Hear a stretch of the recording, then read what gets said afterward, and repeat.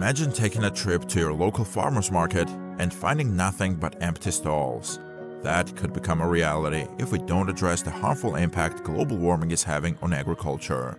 There is a great deal of sensitivity to weather and climate in agriculture. As well as land, water, and other natural resources, climate has a significant impact on agriculture.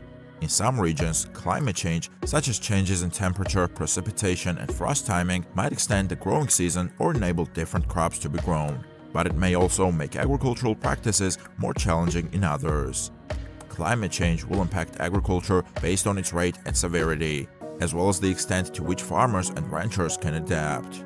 The following are 10 ways that global warming harms agriculture. Number 1. Reduced crop yields. Climate change can cause temperatures to rise beyond the optimal range for crops, resulting in reduced yields. High temperatures can cause heat stress in plants, reducing photosynthesis and the growth of new leaves and flowers. Number 2. A change in precipitation patterns. Droughts and floods can be more frequent and severe due to climate change, reducing crop yields. Water stress can be caused by droughts, while flooding can wash away nutrients from the soil and damage crops. Number 3. A rise in water stress. As the temperature rises, more water is lost through evaporation, which results in water stress for crops. As a result, crop yields can be reduced, particularly in arid climates. Number 4. Pest and disease pressures have changed. Increased temperatures can result in more pests and diseases damaging crops. Warmer temperatures, for instance, can prolong pest growth seasons, allowing them to multiply more frequently and cause more damage. Number 5. Degradation of soil. The effects of climate change can be seen in soil degradation, a reduction in fertility, and an increase in erosion. Reduced rainfall, for instance, can cause soil to become drier, which makes crops more difficult to grow. Number 6. Changing growing seasons.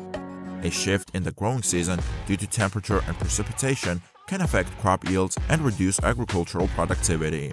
Planting a crop too early or late, for instance, may not provide sufficient water or nutrients. Number 7. The loss of biodiversity.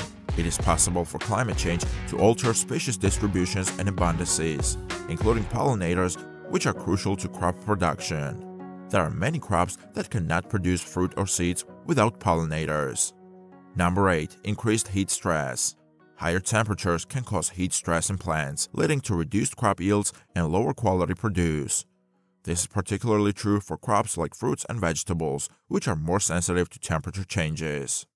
Number 9. An increase in food insecurity. It is possible for climate change to disrupt food systems, resulting in an increase in food insecurity and hunger, especially in developing countries. A drought or flooding might result in a drop in crops, increasing food prices, making it more difficult for people to purchase nutritious food.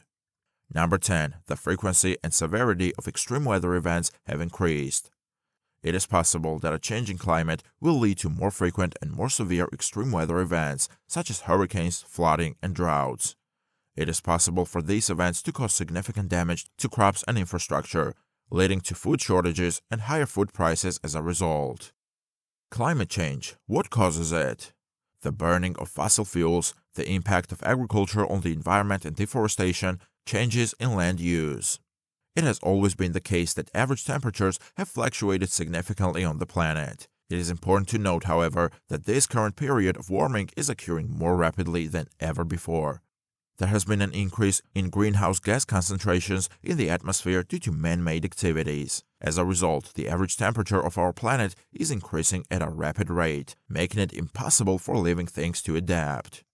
The main source of emissions in almost all economic sectors is the burning of fossil fuels, such as coal, oil, and gas. GHG emissions from this sector make up more than 70% of global emissions. According to the IPCC, agriculture and forestry generate almost a quarter of all GHG emissions, 23%, making it the second highest source of emissions after the energy sector.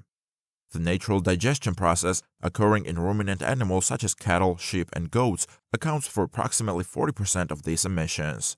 In addition to deforestation, forest degradation, and forest fires, land use and land use change are major sources of greenhouse gas emissions.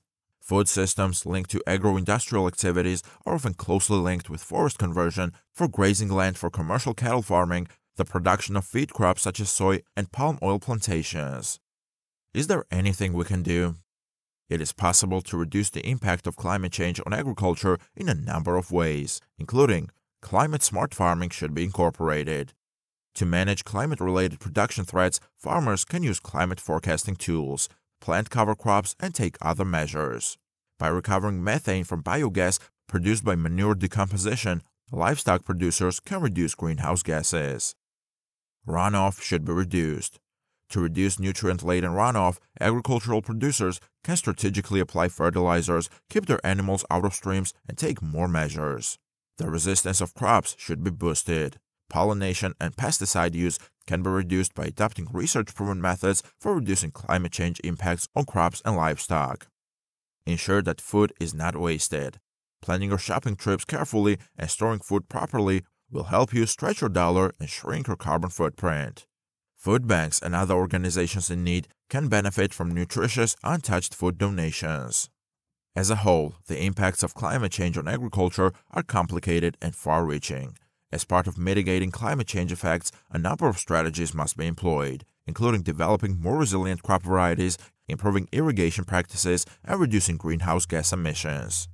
Thanks for tuning in and watching. I hope you found this video informative. Don't forget to hit the subscribe button and click the notification bell to stay updated. Let's work together to build a more sustainable future for all. See you in the next one.